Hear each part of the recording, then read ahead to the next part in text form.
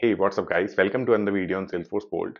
Guys, the local development server is generally available now, and trust me, it is still the second most talked about thing among the developers. Of course, AI is still the number one.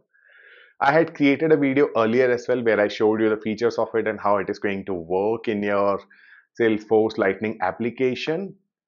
In this video, guys, I'll show you how you can connect your mobile emulator or simulator with it and how you can see the live result as per your mobile devices.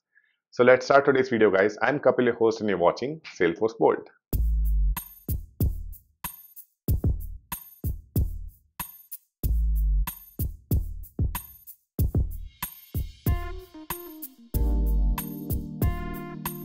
Alright, guys, let's start today's video. So in my previous video, guys, I had shown you how it is going to work with your Salesforce environment, with your Lightning application. So this was my previous blog. I'll be taking the similar example to run it in the mobile emulator or simulator as well. So for that, I have created a scratch org, guys, which is just having a component. I haven't even enabled the Lightning local development server yet. So if this is the first time when you're watching any video related to the local development server, then this is going to be your go-to video to understand the installation step and the overall functionality of it. Okay, so I'll quickly open my VS Code. This is my VS Code, and here if you will see, this is my component, which is password validation. I'm having a Lightning Web component here, which I have added here as well in this application, which is Salesforce Bolt. Okay, and here the component will be responsible to show the errors based on the generated messages based on the typed input. For example, it is showing a lower case letter is required. If I am going to type a lowercase, you can see the right mark here. Okay, and I am choosing this component because this component is having a good part of HTML, JavaScript, and CSS also in it. So it could be a good example of this Lightning local development server. Okay, so in this video, as I'm using Mac, I'll be able to use the iOS emulators only. So to do that, you need to install this Xcode. You can download it from your app store and simply install it. This is going to give you an iPhone simulator based on the selected device on your screen, and you will be able to test the code live with this local development server. Okay, and while you're installing it, once it is downloaded and installed, after that there will be an option to install the OS as well. So for this demo, I have selected the iOS 18, which is going to be part of the demo while I'll be selecting the mobile device. Okay, so make sure to install iOS also with this Xcode. And in the similar manner, for Android devices, it is going to be the Android Studio. Okay, now I'll show you how you can install the Lightning local development server, guys. So for that, so this is a scratch org. In your scratch org, you can simply go to setup and search for local dev. And here you need to turn it on first. Okay, so I have turned it on.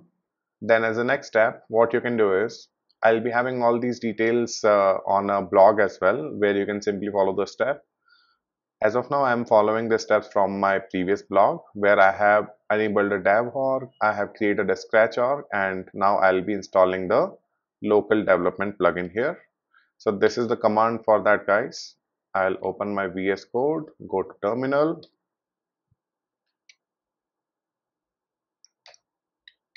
and this is the command. I'll hit enter.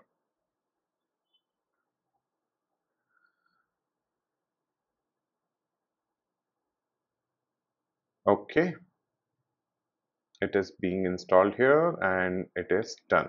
All right, so the local development server is installed now, and there's another change that you need to do is you need to add this attribute uh, and set the value as true in your project scratch definition.json. Okay, so I'll be just copying this attribute name from here. I'll go to my config folder. Here's my project definition file. I will add a comma here, new value, and make it true.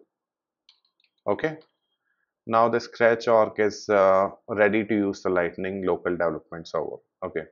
So in my current environment, I have already installed the Xcode. So while I'm going to run this command, which is responsible to start the local development server, it is going to give me the option to choose the device. Even though if it is not installed, it will be providing the options. Now in the beta version, if you have seen my previous video, I'll be leaving the video link in the description of this video as well.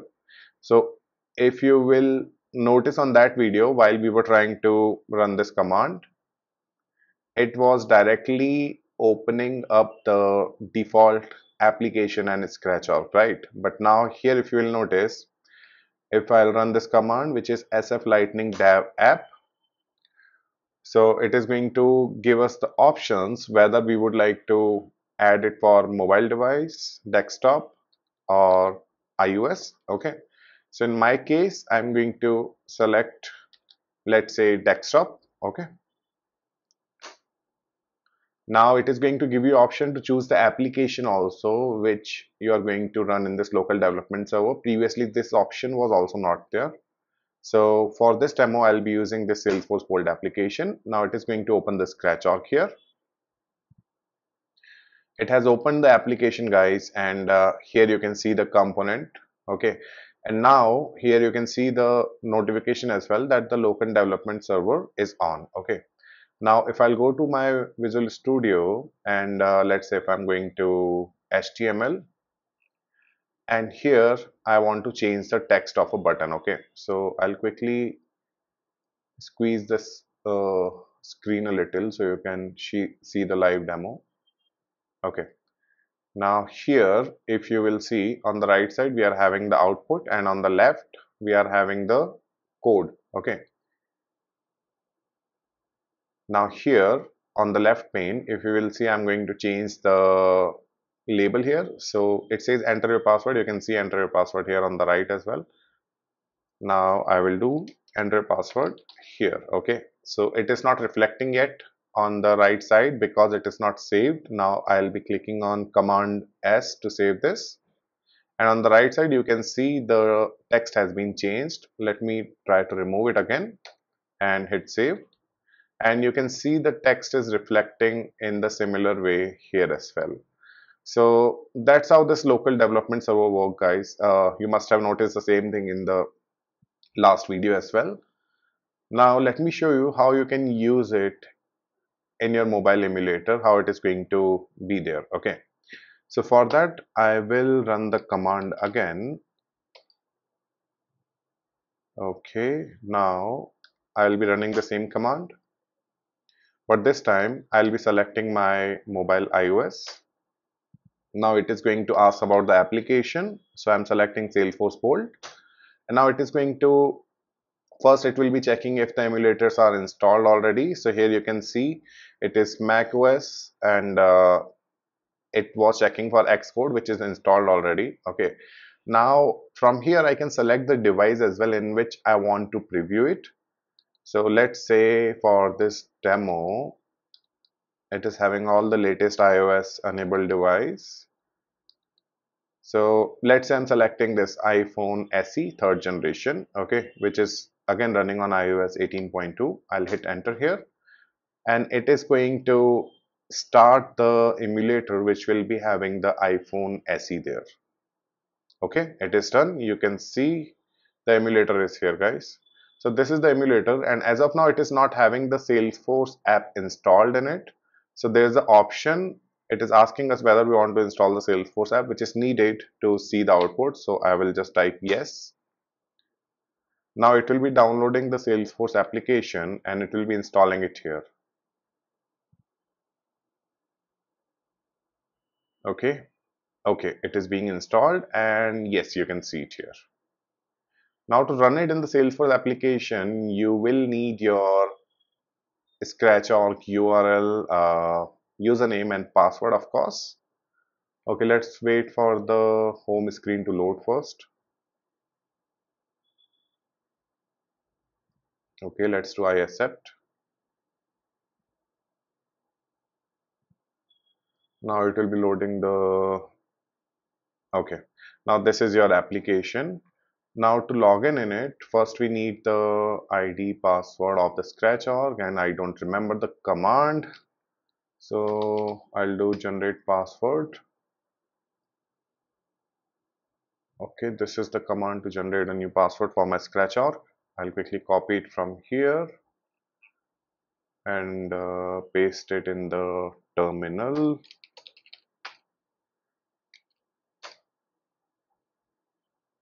Okay, it has generated a password. Now I will do sf org display, which is going to display my username, password, and URL as well. Okay, here you go. So this is the instance URL I'm having here. So I'll quickly copy it from here, and in my emulator, I'll be using a custom domain.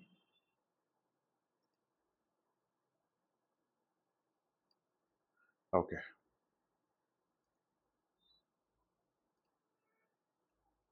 this is my custom domain here. I'll hit continue.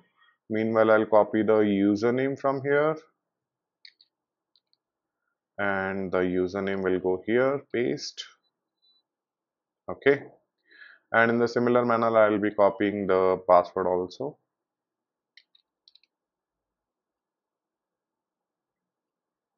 and the password goes here. Okay, now it has sent a verification email. Now let me quickly check on my mailbox.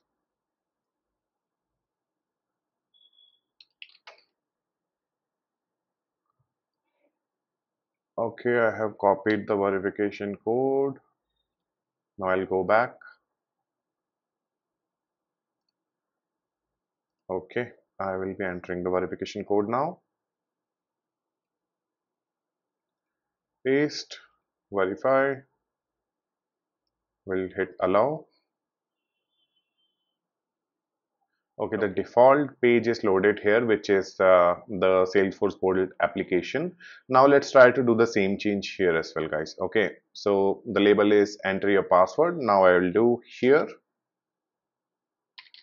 and I will hit save. So you can see the changes are being reflecting here also very quickly. If you see here, the changes are being reflecting here. Now if I'll remove it and if I'll do save, it is being removed from here as well, right? And if you will see, if I'm entering any change here, it is being reflected here. But now if you will notice your environment, it won't be reflecting there, because at a time you can only enable the local development server for one of the device. Either it can be your Salesforce environment or it can be your mobile device emulators. Okay, so that's why it is not working there. Now let me show you how you can open, like how you can test it in different devices. So for that, let me quickly save it first. You just need to run the command again, which is this.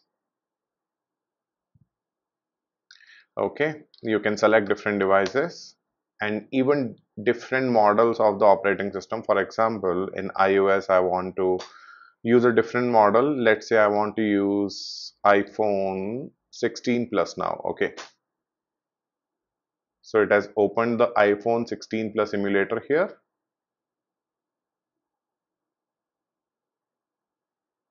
All right, the Salesforce application was already installed.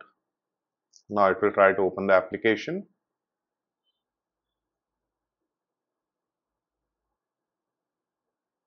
Okay, let's wait for it to load the home page. It may be asking for username password again. Okay, it is asking for username password. Let me use a custom domain. And now, where did my username password go? I think I need to open it again. Just give me a second.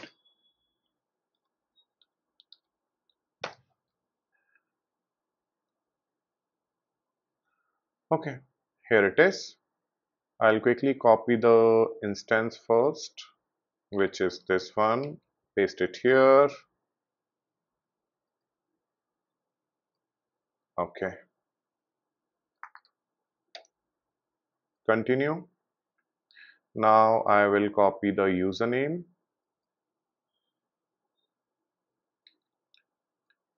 paste it in emulator. Okay, in the similar way, I'll be copying the password. Here's the password, and I will paste it here in the password column. Okay, let's log in now, and it should be opening the application directly, the Salesforce Vault application.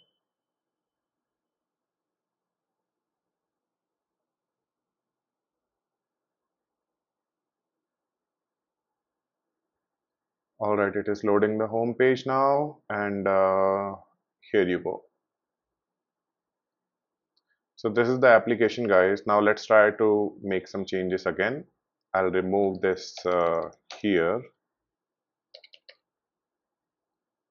Okay, the changes are not being reflecting here, guys. Let's try this way. Okay, sometimes it is not working in the first go. So for that, if you are also having the similar issue, what you can do is you can simply close the emulator and try to open it again. Make sure to choose the same device again, okay? So application, now device was iPhone 16 Plus. And this time it should not be asking for the username password because we did log in last time. Okay. And it will be opening the Salesforce application. And it should redirect us to the home page of the Salesforce Bold application.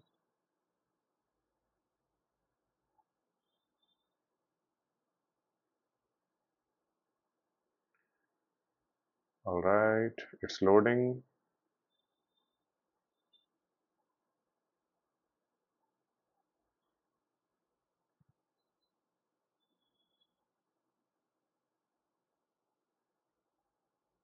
Okay, it is here. You can see the latest change also. Let me try to remove it. And now you can see the changes are reflecting here immediately. Okay, let's try to add variants here. So success, here is the success. Destructive is here. And there was another variant, I believe brand. Okay, so that's how you can use the Lightning local development server with your mobile emulator or simulator. So this was an example of iOS. If you're using Android, you need to download and install Android Studio for that.